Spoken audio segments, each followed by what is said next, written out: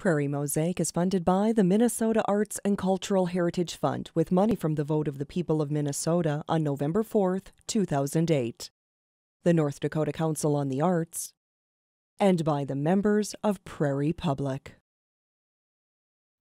Welcome to Prairie Mosaic, a patchwork of stories about the arts, culture, and history in our region.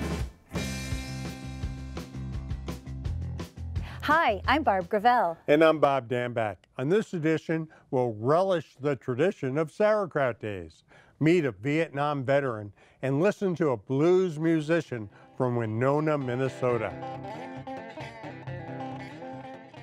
German from Russia children growing up in rural South Dakota during the Great Depression were no strangers to hard work. When that one-room schoolhouse bell rang in the fall, it was like a vacation from the daily grind of farming. They knew that education was their ticket to a better life.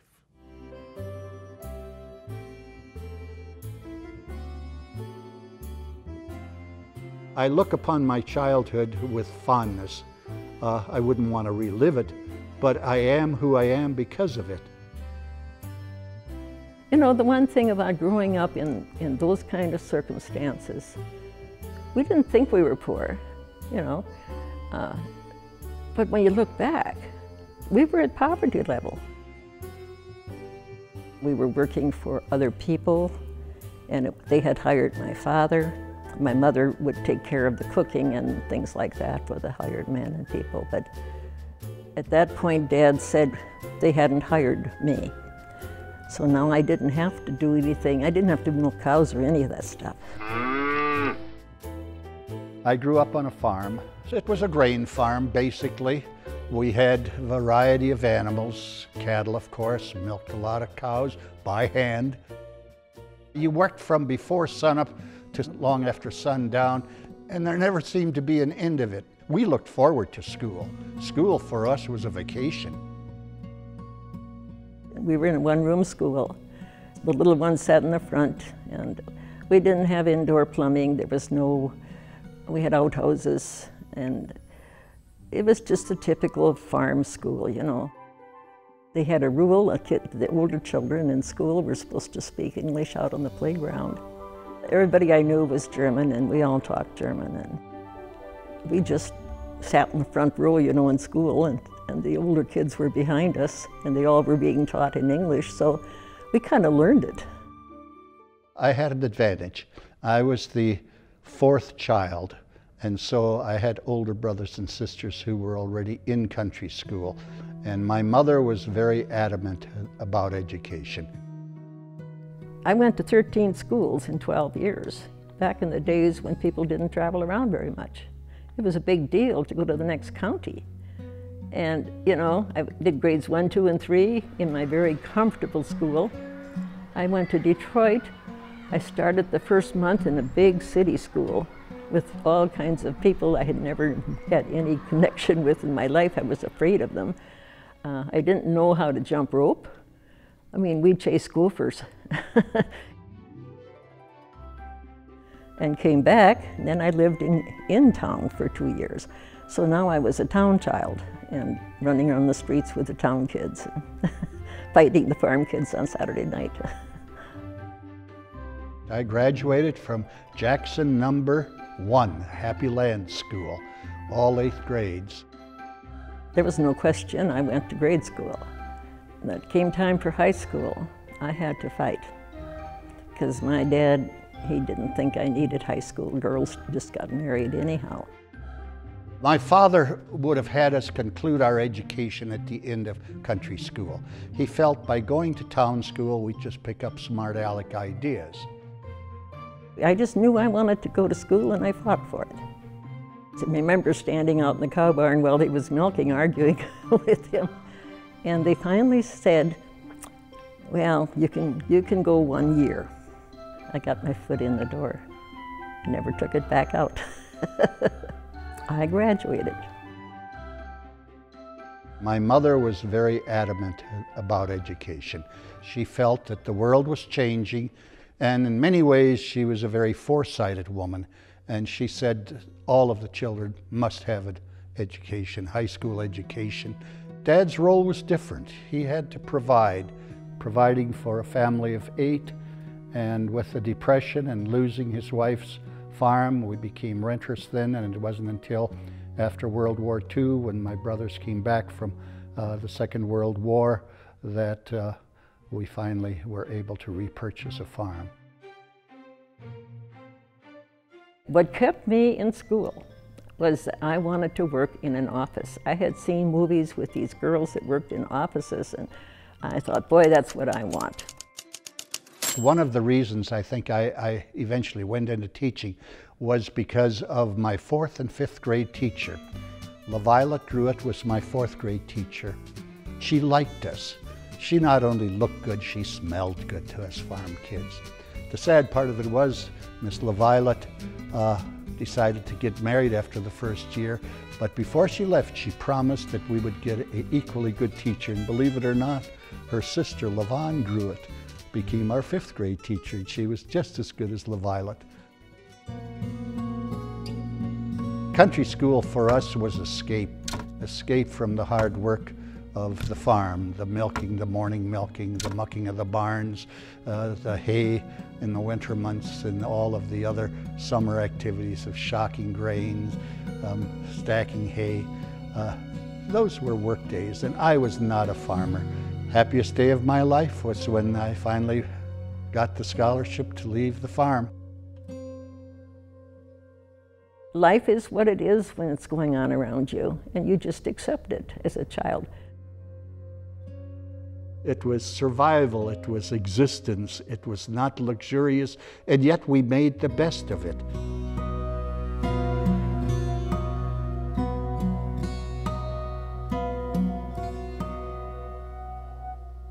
Prairie Public produced a documentary called Prairie Memories, the Vietnam War Years, in which we recorded oral histories of people who served, who stayed behind, or who fled their war-torn country for a new life. Army veteran Darrell Dorgan, who went from protester to Army draftee, spoke of the heavy medical price many Vietnam veterans are still paying due to Agent Orange. My name is Darrell Dorgan. I live in Bismarck, North Dakota. I'm a journalist and I'm a Vietnam veteran.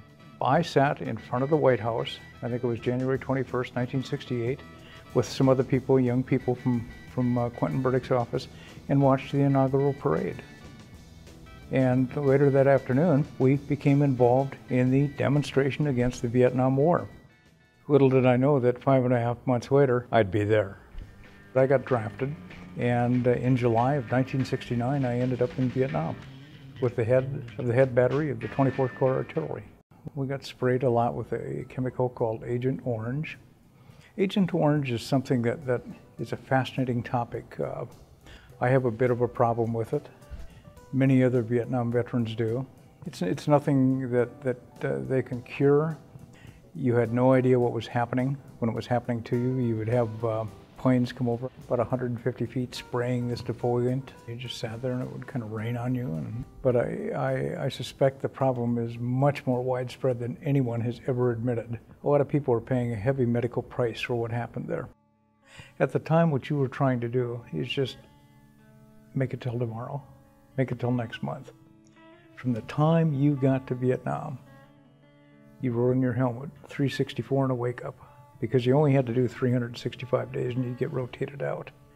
So you'd write 364 and a wake up. You weren't worried about anything except getting to 363, 362, 361. And you know, if the government was spraying with this stuff, it must be safe. You know, the uncle, it just kind of shows you the futility of what happened.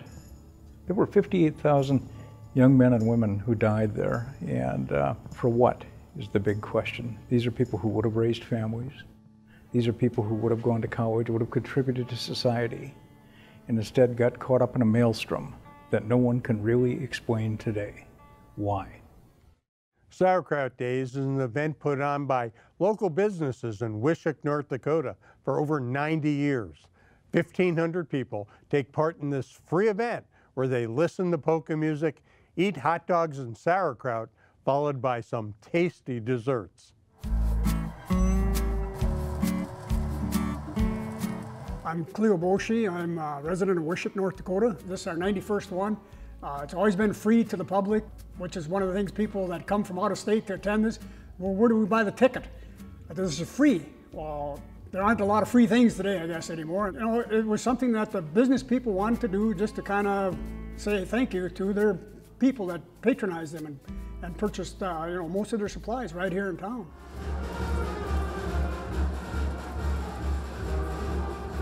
Normally we have about 1,500 people that turn out for this event. You noticed all the politicians we had there today, they all get a chance to kind of toot their own horn a little bit and say a few things about it.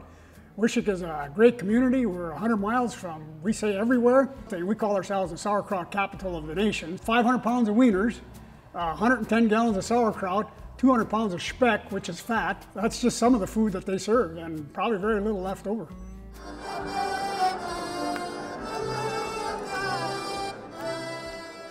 Our music instructor, you notice she's got the kids playing accordion, and that's kind of a dying art. We're a small school. There's only 220 students in the entire school. And you saw the group today. I mean, the band and the choir, they were singing German songs, playing polka music. I mean, it fits right into our heritage.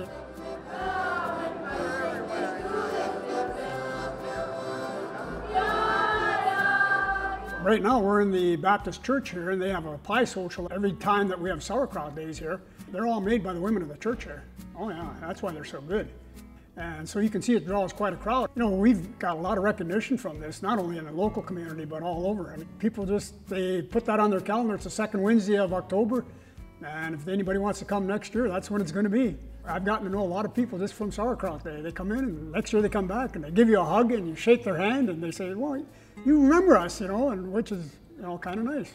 Here's a segment from Prairie Public's documentary series built on agriculture that focuses on teaching the younger generations of consumers to realize how things in their everyday lives intersect with agriculture. Agriculture in the classroom. So I get to go all over the province of Manitoba speaking to students like you about agriculture because So Agriculture in the Classroom is a very dynamic organization here in the province, and what we do essentially is connect students at all ages, so kindergarten to grade 12, to agriculture, to understand what agriculture means to them in their everyday life. So we want them to understand, of course, that the food on their plate comes from agriculture, but we take it even further than that, and so that they understand that agriculture is all around them. It's the floor we walk on, it's paint on the walls, it's things they might not even think about. It's the toothpaste they use in the morning. So we want them to understand that agriculture is around them every day in everything they do, and help them make that connection. We have a very successful program called the Made in Manitoba Breakfast Program. We come into the school and we feed the whole student body a hot breakfast coupled with an educational component that they learn about everything they're about to eat and how that should matter to them. And then the students get to eat a hot breakfast, and everything on the plate is a Made in Manitoba product. And then the finishing touch on that is when we serve up the food, the people representing and serving up each of the food items are farmers who produce that food right in the communities where we are. I measure success when we walk out of a school after a program and you've got kids thanking farmers for what they did to make that food appear on the plate. I'm Doug Chorney, and I live and farm in East Selkirk, Manitoba, just north of Winnipeg. My grandfather came to Canada and started farming in 1903, and my parents established the yard site where I'm farming after that in 1939. Well, many people think of Western Canada as being all prairie and people just turned over the sod and started farming. Our family broke bush. We were in the dark black soil zone, which is quite stony and full of trees, and our parents and grandparents did a lot of breaking of land, but my grandfather worked quite hard at that. By 1928, they were farming nearly 3,000 acres and had 75 horses on the farm to provide power. Today on our farm, we still grow wheat, and we grow oats and soybeans and canola, and grow some vegetables on a small basis for the fresh market. That we have a retail store right on our farm and sell produce to the public, as well as being a commercial grain farm.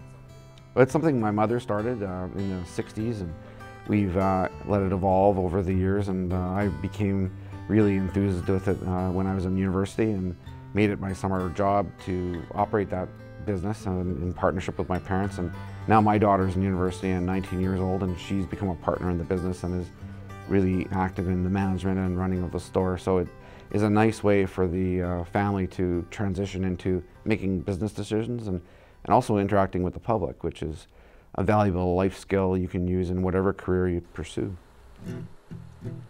Well, I've come to this line of work out of a desire and love of the practice of producing food. I'm actually a professional engineer by training and worked off the farm after university for several years, and decided when my daughter was born actually that I wanted to be home more and have a life that accommodated time with my family. And I quit my job in 1993 to farm full-time, and I've made sacrifices perhaps in my professional career, but I feel it's been well worth it. It is very fulfilling to be a farmer, and it's a challenge at times from an economic point of view to get through and maintain a standard of living that you become accustomed to when you're in a salaried position. And thankfully my wife has kept her job, and she's a nurse, but you'll find that quite often with young farmers now that there are multiple incomes coming to the household to keep everything going and make it sustainable. Well, because we have this retail store on our farm, I have the chance to talk to consumers all the time that come to visit us, and I'm always amazed at their curiosity as to what is going on the farm, because there isn't really a chance to experience that inside the city. In Winnipeg, when you go to the grocery store, everything you need you can generally find. And it's only when they want something unique, like fresh produce, that they come out to a farm. And when they see all the other things going on, I'm really encouraged by the fact that they want to know more about how food is produced and hear the stories of what's going on the farm. So there is an appetite, not just for food, but for knowledge about how their food's produced. More so in recent times with food safety issues, people are becoming a lot more aware of the fact that it's a good thing to have farmers in Manitoba producing food close to home.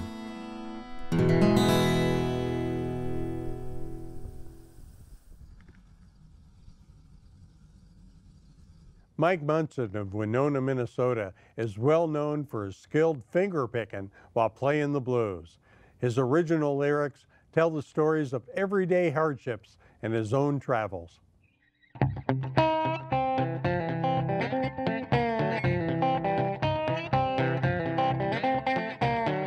You may steal your breath, steal your face, whatever you take, you can't replace. He walks inside, never plays it straight, and always comes early, always stays late. He's the right good devil, right good devil.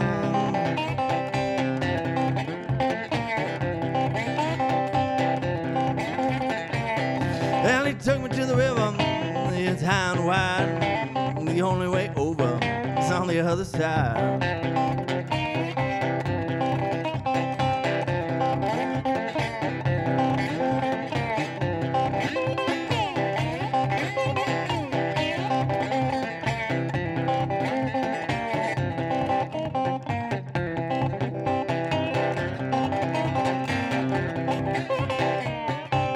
Steel gate snapping, have my heels, pinpricks a Charlie horse, exactly how it feels.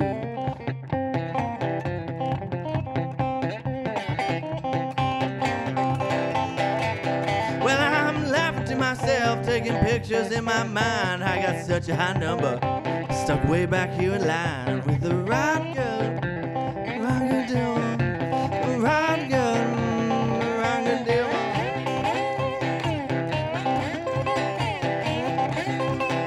Well, he may steal your breath, steal your face, whatever he takes, he can't replace.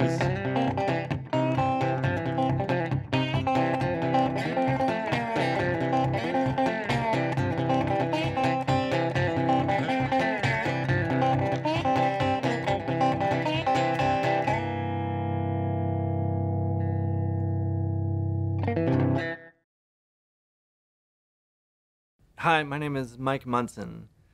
I live in Winona, Minnesota. I've been playing guitar and music for a long time. I guess most folks would call it blues or country blues. I started playing guitar sometime in middle school, and I think really just grabbed a hold of me.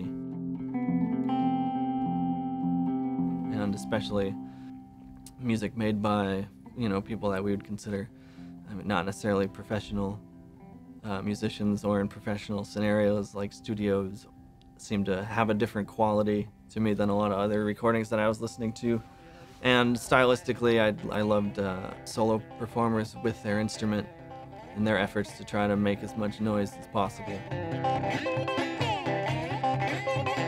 So that's kind of the road I went down as far as playing finger-picked guitar, and then the idea of slide guitar is almost a third character in that. So I enjoy that very much. Going after that sound again, been working on it, but I don't think you ever quite get there.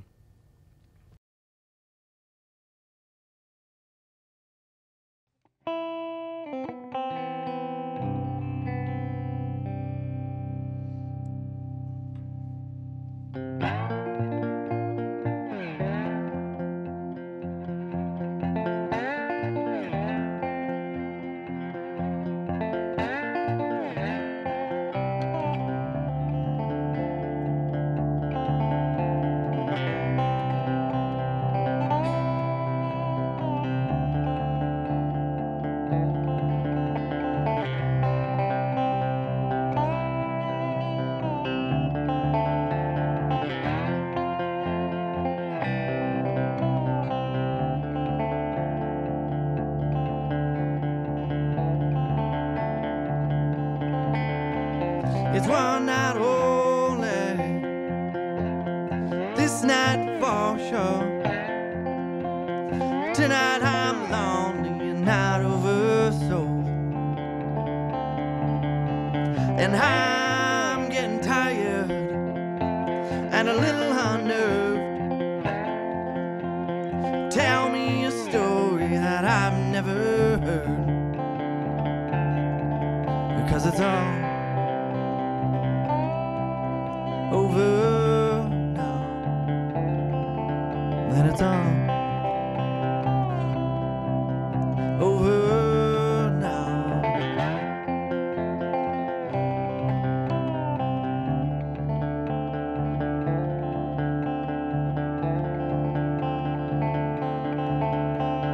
When I was younger, I gave all I had, gave it all gladly, I was never sad. That it's all over now, that it's all over now.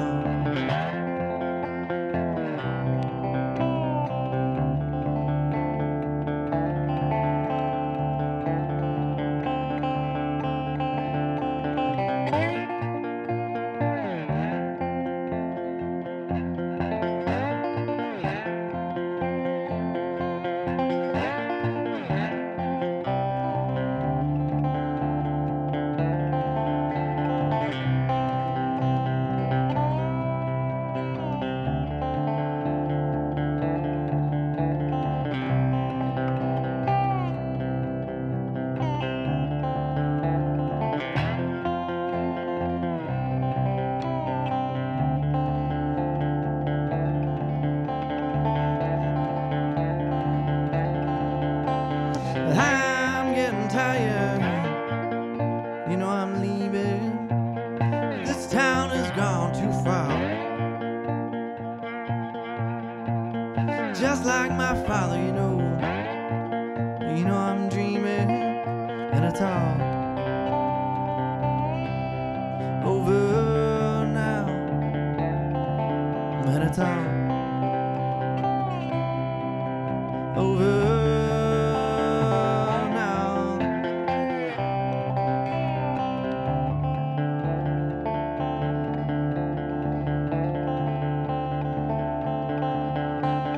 Now that I'm older and less self-assured, now that I'm older, life is so absurd, and then it's all over now.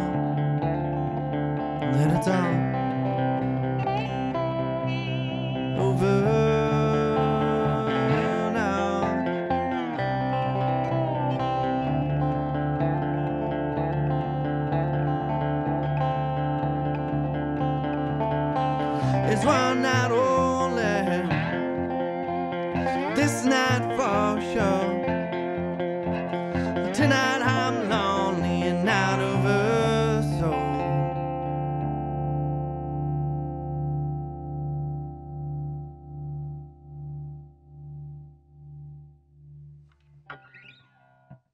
If you know of an artist, a topic, or an organization in our region that you think might make for an interesting segment, please contact us at Prairie Mosaic at prairiepublic.org. I'm Barb Gravel.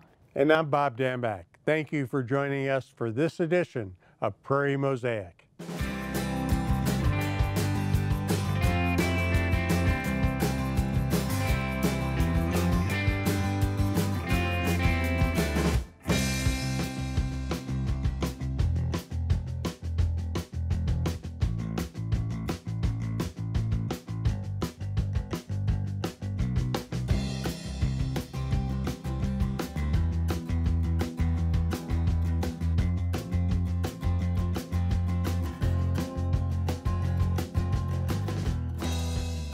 Prairie Mosaic is funded by the Minnesota Arts and Cultural Heritage Fund with money from the vote of the people of Minnesota on November 4th, 2008, the North Dakota Council on the Arts, and by the members of Prairie Public.